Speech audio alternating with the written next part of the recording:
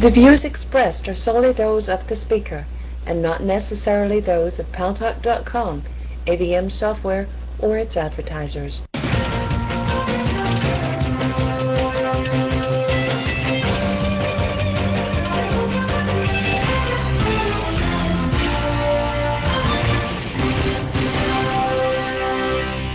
News Talk is online. News Talk Online is a production of Paltalk.com, the largest multimedia interactive program on the internet with more than 4 million unique users. On demand on iTunes and on YouTube and on my blog, GaryBaumgarten.com, where you are encouraged to post your comments, whether you agree with yours truly or not. And thanks to our good friends at CRN Digital Talk Radio, we're syndicated to an additional 12 million households. I am your host, Gary Baumgarten. Welcome to the show. First, I want to publicly thank my team, Boaz Frankel, Alan Jacey, and Dan Caputi for a tremendous job that they did yesterday in helping in the coverage of the miracle on the Hudson River when the Airbus glided in for an emergency landing after losing both engines. And all 155 souls on board were rescued. Only minor injuries, the people who went to the hospital for precautionary reasons only. It is without a doubt, as we all know today, very much a miracle. The pilot, without a doubt, very much a hero.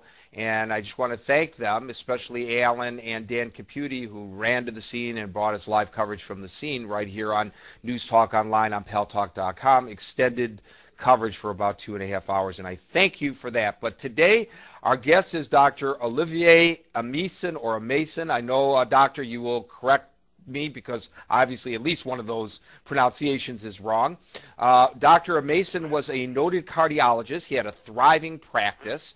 He was the former personal physician to the Prime Minister of France, came over here to New York City and had this practice going, was on the top of his game, but then suffered alcoholism and suffered for a long time, and it almost ruined his entire life. He actually nearly died.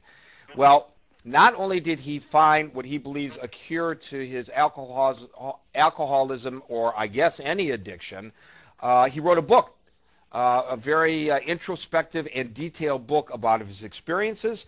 The book is called The End of My Addiction, and I have read at least a portion of it. The original book that was supposed to be shipped to us didn't arrive, so I didn't get it until late, so I haven't finished the book, as I try to do. I try to read anytime I have an author the book through, but I got a good sense of it. So I think we're going to have a great interview here. Doctor, is it Ameisen? How do you pronounce your name, sir? Well, hi, Gary. My name is Olivier Ameisen. That's the spelling. The pronunciation. How's that? Ameisen. Pretty good, huh? Right. Okay, Yeah. I apologize for that. You know, I want to get, obviously, because a lot of people want to know in your journey here, and that, you know, you mentioned it right in the beginning of the book. And then you talk about how you got to figuring out as a physician, healing thyself basically, how to treat your addiction of alcoholism. But before we get to that, I've got to tell you, what I find most interesting about the book is not the conclusion that there is a medical cure for alcoholism.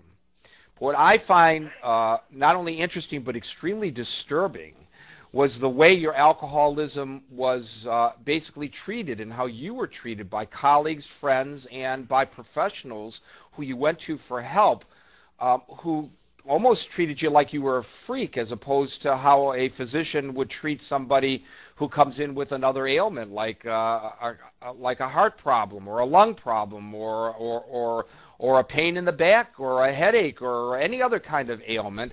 You were treated completely differently than the way you as a physician were trained to treat people for example, you're especially a heart problem. That must have been very difficult for you.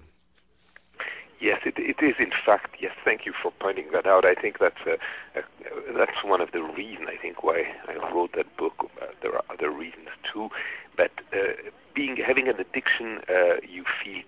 I mean, you're basically, there's kind of a discrimination, and I'm not speaking for all physicians. Some physician treated me marvelously, kindly, and beautifully, as we physicians are supposed to treat the patient. The enemy is not the patient, the enemy is the disease. And some, physicians do indeed not treat alcoholics or addicts with the same, I'd say, care or respect that we should treat any patient. That is very unfortunate, and I hope that that is going to change. And actually, there were interviews in which alcoholics, and that's been taped. It was published not that long ago, and in which people talked about their alcoholism, and their internists actually tried to change topics.